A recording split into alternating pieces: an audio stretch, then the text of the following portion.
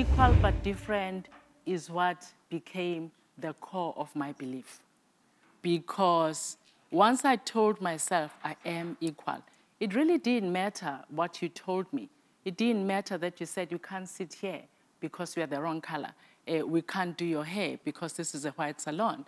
So when I got an opportunity to pursue another childhood dream, one of them being able to get a doctorate after getting my medical degree, I had to find something that spoke to the core of who I am, because gender just addresses only part of the issue or the problem that we have globally, but especially in this country, but also race and social class. And if you read the book, especially the section that is addressed by Sisonke, you'll actually see how she unpacks class. If you're in Robben Island, you are a certain class. If you are in exile, you are a certain class. So we've just increased the number of classes that we have in this country. And each of those classes has a connotation as to how much access you have to power, how much access you have to lucrative deals. When I took this journey, one of the things that informed the methodology that I was going to use when I did the study was I used to be a member of Business Women Association, and they used to have these presentations where they would give a census report on how many women are actually CEOs of the JSE listed companies. Later on, they included the state-owned enterprise companies and so forth. And each time I went there, obviously you get discouraged because this number doesn't change. If it changes, it goes down. But I always had a question as to, I wonder what stories these women that we see in numbers would tell.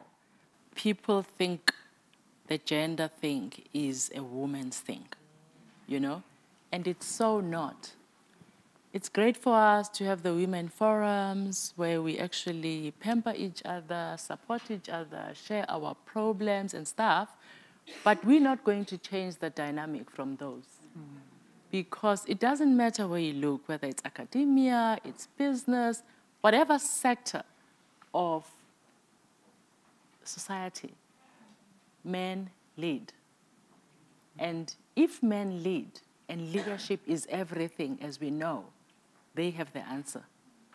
We need to have these conversations with men. Men have to realize that it's not a favor for women to have an equal society. Yeah. It's actually good for the economy, it's good for the communities, it's good for their daughters, their granddaughters, and everyone else that is important in their lives. And we need to have them alongside us fighting for this equality. Why did I include Cyril in this book? I included Cyril because as I was talking to these women, they were talking about the different men that had empowered them. That is by no means a reflection of the lack of support that women intend to offer. It's just because men are so many. They've been at it forever, and they are many in number. So I then listened. Quite a few of the women that I interviewed, some didn't make it to the book because they decided not to actually have their names out there. But when you have a big battle like we have, the gender issue is huge. You combine gender with race, then it's actually even bigger. You actually want to have as many people to support you as possible. Sometimes it doesn't matter what their motivation is, as long as the result is actually what you want to achieve. Why do I have a man in the book?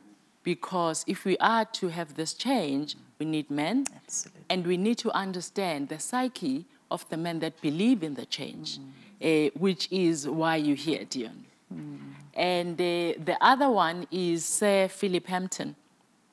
When I joined the board of Anglo PLC, I actually served with Sir Philip Hampton. And I know, when you work together, you know more or less what drives people, what's important to people. And I know Sir Philip Hampton really doesn't care about equity. So I was surprised when he took up the position to chair the UK initiative to increase the number of women in the executive space. I wanted to understand why, you know, because, as I say, if you are to win this battle, we need all the soldiers that we can canvass, you know. And he actually explains in the book why. So I needed that voice.